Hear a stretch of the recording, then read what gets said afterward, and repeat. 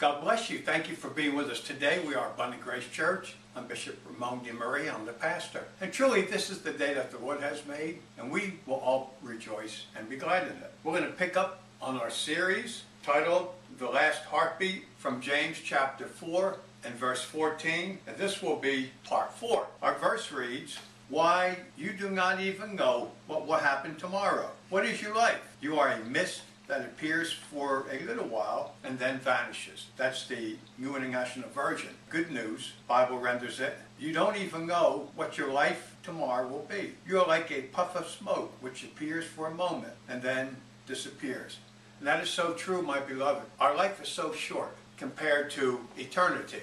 In that short period of time, you can determine as to where you will spend eternity. Now, our verse today will be from Hebrews chapter 9 and verse 27. And this is the heart of the message. And it reads as follows from the King James Version, "And as it is appointed unto men once to die, but after this the judgment." Now the Bible Basic English renders it, "And because by God's law death comes to men once, and after that they are judged." Now the Good News Bible renders it, "Everyone must die once, and after that be judged by God." My beloved, everyone is going to be judged. You can accept Christ in this life and be judged innocent, or reject Christ in this life and be judged as guilty. I'm mentioning these three translations today because they stress the importance of God's judgment because of sin. After this, the judgment deals with of the great day. At the moment of death, every man's final state is determined. You don't get another opportunity as to make a choice to where you will spend eternity. But there is not a word in Scripture of a particular judgment immediately after death. There is the great white throne judgment. After the minute you die, you go into a place that is known as torment. It is a holding place. And that's if you are lost. If you are a Christian, you go to paradise, which is a holding place, and you can see that in Jesus' story of the rich man and Lazarus. The fixed order for all men is to die only once, and to be judged after death. When they die, finality is stamped on their life work. You can't come back and change it. Can't say, "Let me come back and tell my brothers and tell my family," like the rich man wanted to. You cannot come back. The way you die, you are judged. What you did while you were living is gone. You can't correct it. That's why it's good to make peace before you die. "Dust thou art, and unto dust thou shalt return." My beloved, you came from the dust of the earth, you shall return to the dust of the earth. My beloved, I can't stress enough that you only die one time. Death is final. You cannot come back to see your loved ones. They can't call unto you through some seance or some gypsy or anything else. You cannot make contact with the world of the dead. You die once, then the judgment follows.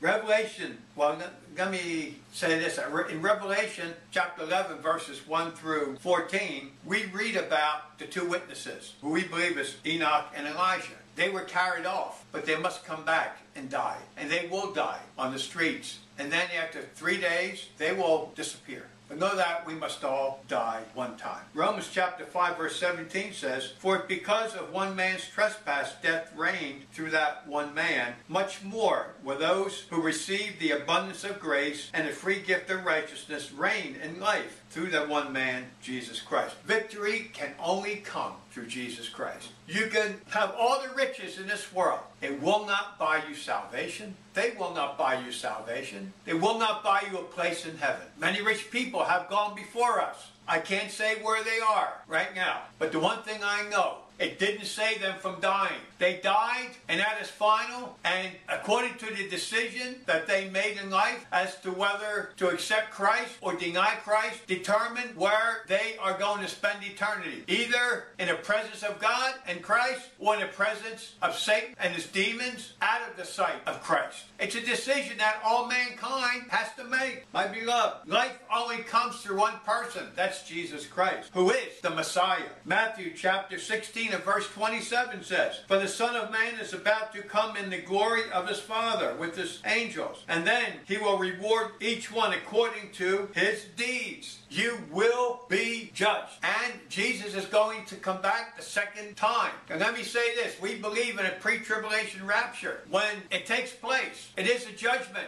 Because if you are in Christ, you go. You're raptured. If not, you stay here. But being as you are still living here, you will have an opportunity to receive Christ because you are still living. But if you die and don't accept Christ, then you are judged as guilty. My beloved, you must make a decision as to where you will spend eternity. Jesus says, come unto me, all ye that labor and are heavy laden, I will give you rest. The return of Christ in relationship to the rapture or the catching away of the two Christians is a form of judgment. I just said that. It's a form of judgment. Because, once again, this is so important. Because the rapture can come at any time. Prophecies have been fulfilled. When is it coming? I have no idea. But I am ready, and every Christian is ready. If you are not a Christian, you are not ready. And it is going to take place. It is a judgment. Those that are saved are changed in the twinkling of an eye at that sound of the trump. And the dead in Christ shall rise. They shall rise first. And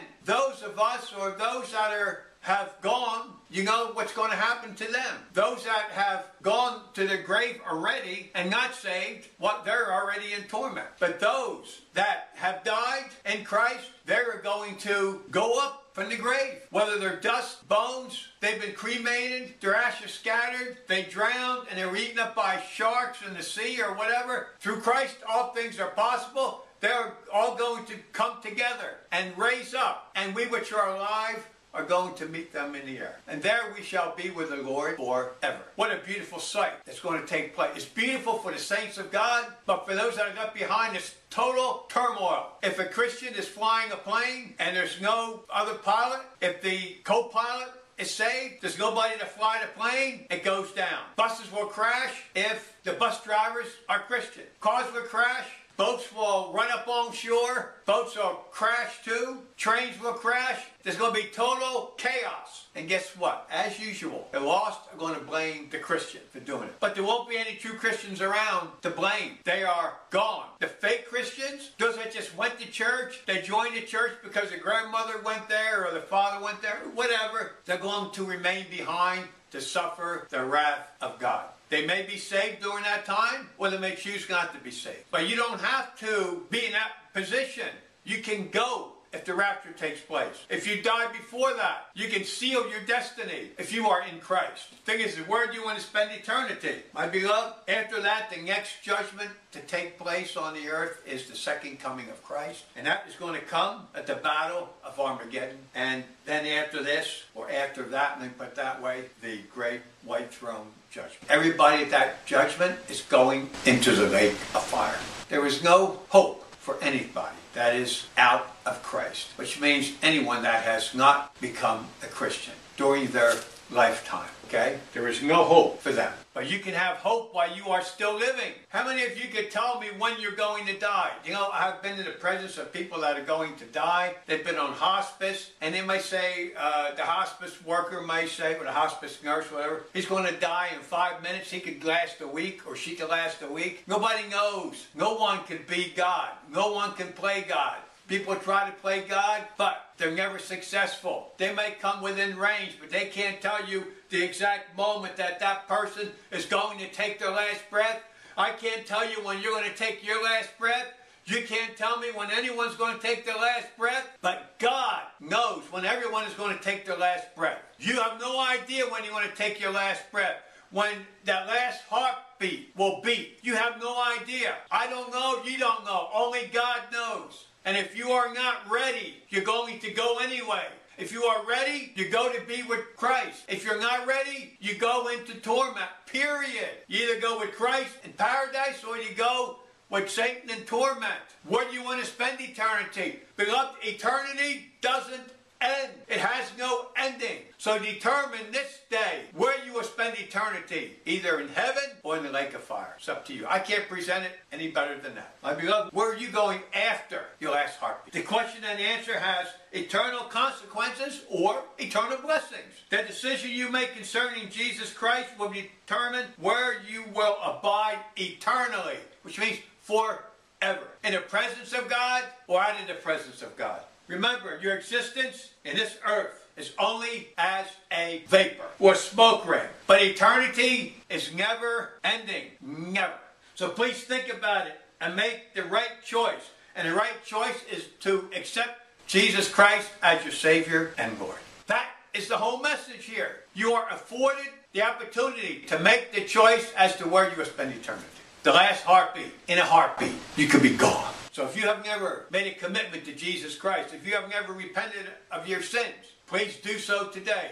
You must repent of your sins. You must believe that Jesus Christ is the Savior of all mankind. That He was crucified, died, buried, rose from the dead on the third day, ascended into heaven, is now sitting at the right hand of God the Father. You must believe that He is the only way to the Father. You must be sorry for your sins and accept God's plan of salvation through His Son, Jesus Christ. If you would like to do that today, allow me to lead you in a prayer. You must mean it from your heart. God knows if you mean it. He knows your heart. He knows everything. You can't fool Him. You may fool me or someone else, but you can't fool Him. Let us pray. Father, in Jesus' name, I heard the message today in a heartbeat or the last heartbeat. At the last heartbeat, what will happen? Father God, I know that right now, if I died, I would go to hell. Or I'm not sure where I would go. But today, I want to make sure of where I will spend eternity. I'm sorry for my sins. I ask that you save me, because I believe that Jesus Christ is the Savior of all mankind, that He was crucified, died, buried, rose from the dead on the third day, ascended into heaven, is now sitting at your right hand in a place of power and majesty. I believe that today. I don't understand everything, but I believe that for sure today. I believe it by faith, and I ask you to forgive me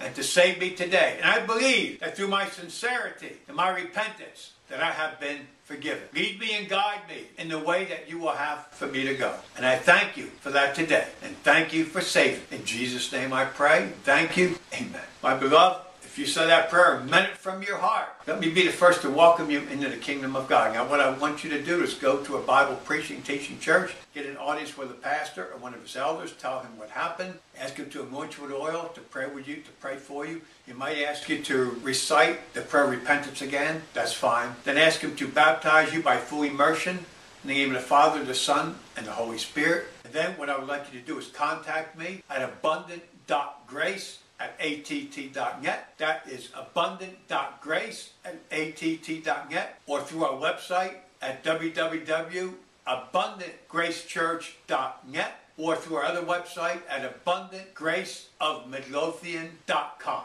Please let me hear from you. You can continue to watch our videos on YouTube. You can listen to our audio portion on Spreaker.com under my name, Bishop Full Gospel New Life. We're on different outlets. We're on local radio here. So please, there is a way for you to listen. Thank you for being with us today. This concludes our message. Part 4 of the message title, In a Heartbeat, or The Last Heartbeat, from James chapter 4 and verse 14. And today we covered Hebrews chapter 9 and verse 27. God bless you. Thank you for being with us today. Please contact me at abundant.grace@att.net. We are Abundant Grace Church. I'm Bishop Ramon DeMaria. I'm the pastor of Abundant Grace Church. And thank you for watching this video today.